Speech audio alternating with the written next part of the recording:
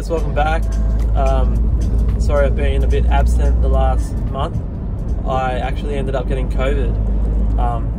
Well, I actually ended up getting a head cold for like 2 weeks and then COVID after that. So I've honestly been just sick the last month, but nothing serious. Like, I'm all good, but just been taking it easy. But I've got 2 jobs that I'm going to put in this video that I'm doing. I'm going to one now, and I did one yesterday, but I'll put them together. It's just one job is that I thought was interesting because I thought I'd fixed the problem, but I got a call back, and the other one is I finally got a call back from a customer who tried to install their own aircon, wasn't working. I'm going to make some changes today and see if that fixes it. Anyway, stay tuned and we'll check it out. Thank you.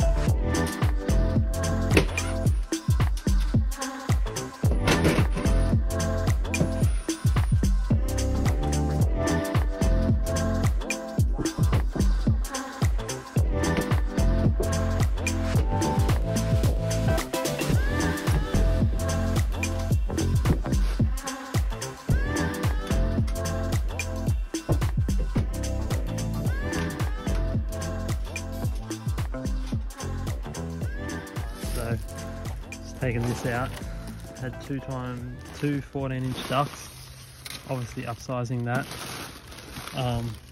Also I noticed that the return air plenum, it's not only has it got 14-inch ducts, but it's also a little bit small, and you just put silver tape around it to seal it. So, and also it's the only return air plenum I've ever seen that's been riveted in. So I would normally just unscrew it and change it, but I've got to go and draw these rivets out, which is a bit annoying, but anyway, I'll change it over and see if it makes a difference. This is what I mean. Riveted in. A bit annoying, but anyway, that's also what I mean. It's like a bit small. Ducts are too small. Hopefully that's the reason why it's cutting out on HP. We'll soon find out though.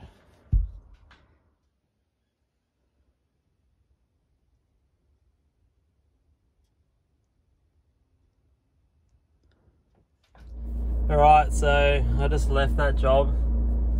I was going to put my gauges on and show you all the pressures and whatever, but the guy had to leave. But so basically I upsized those return air ducts, which I believe definitely had to happen, and then I turned it on and I just went and checked the airflows, and so this thing has 2 zones, basically upstairs and downstairs. Downstairs zone had no air, even though the zone motor was open. So I jumped up in the roof, and he had basically a zone motor, 2 14-inch ducts going off, 14-inch zone motor, 14-inch zone motor, and one of them, so they have like a tab which tells you if it's opened or closed. And on the downstairs one, that tab wasn't there, it's just gone. And the customer stuck his head up the manhole behind me, and I said to him, this one doesn't have a tab, I don't know if it's open or closed.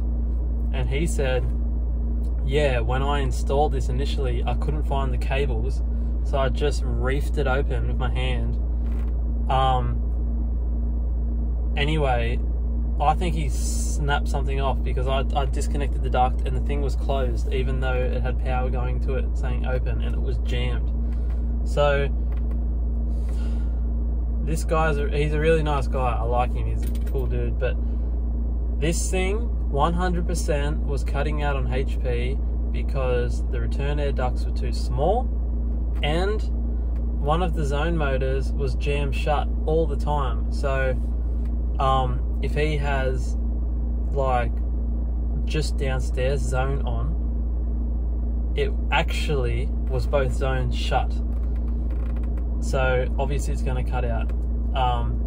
But even when he turned both zones on, it would have only been the upstairs on. So basically it would have been sucking up 2 14-inch ducts and spitting out just one 14-inch duct, which is just not enough, and head pressure goes up. So there's nothing wrong with the Mitsubishi unit. It's totally fine. It's all good. It was just an installation error, 100%. So I didn't get to film as much as what I wanted to, but that explains what the issue was for that job. The next job is I'll go to the job and show you, and you'll probably remember it. So anyway, let's go. Okay, so I'm back at this one. You may remember it. Basically I was at this unit like 4 months ago, and I came here for a service call, and it wasn't working because I had no gas in it. And basically I pressure tested it and found that the pair coil, the line set, was just, I'd never seen it before, but it went like porous, and it had like multiple leaks all through it. You may remember that video. Anyway,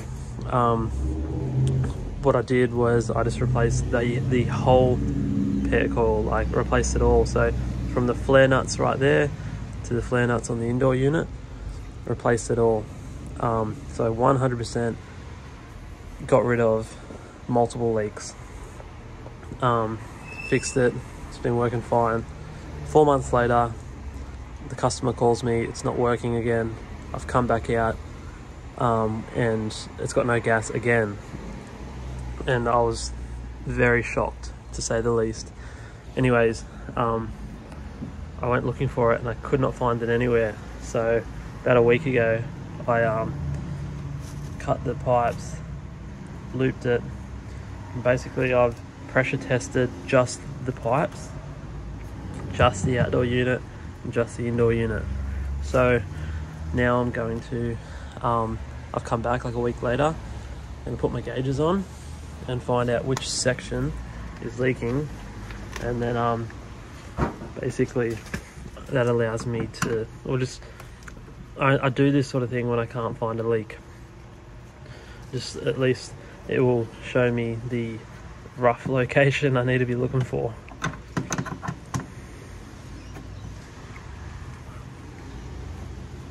I'll show you what I mean.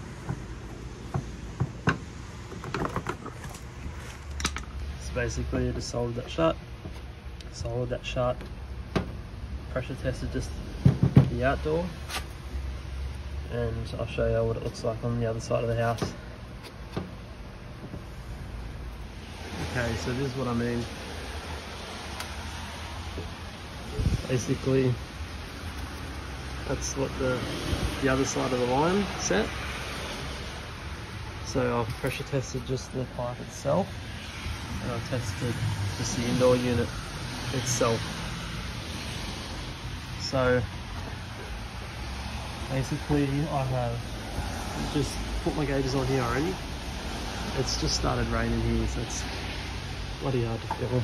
But anyway, I've just put my gauges on. Both here and here have got high pressure, so indoor unit and line set are good. However, the outdoor unit, it's dropped pressure. So I'm going to take that apart and do a pressure test on just the outdoor unit. And see where it is. Can't believe their luck though, honestly. Anyway, I had 3,500 in that, and it's got less than 500 kPa. It's basically find where the leak is. Alright, so I ended up taking this unit back to the workshop, and So the reason why I did that is because it was absolutely torrential rain and it just wouldn't stop, and it was on a Saturday, and yeah, so I already had the outdoor unit disconnected, so I thought may as well just put it in the back of the van, took it back to the workshop, and anyway, what I ended up doing is I pressure tested the outdoor unit by itself in two separate areas. So I just did the coil by itself and then the rest of the outdoor unit by itself, and basically the outdoor coil was just dropping pressure. So I knew it needed a new coil anyway, so I literally just submerged the whole coil in water and ended up finding two separate leaks actually. So yeah, that coil is cooked. Anyway, I'll show you now where they're leaking. This is the coil. It's the outdoor unit. Took the coil out. So this is definitely fixable, like in terms you can just get a new coil, but it's not really worth it, to be honest. So it's leaking somewhere around here.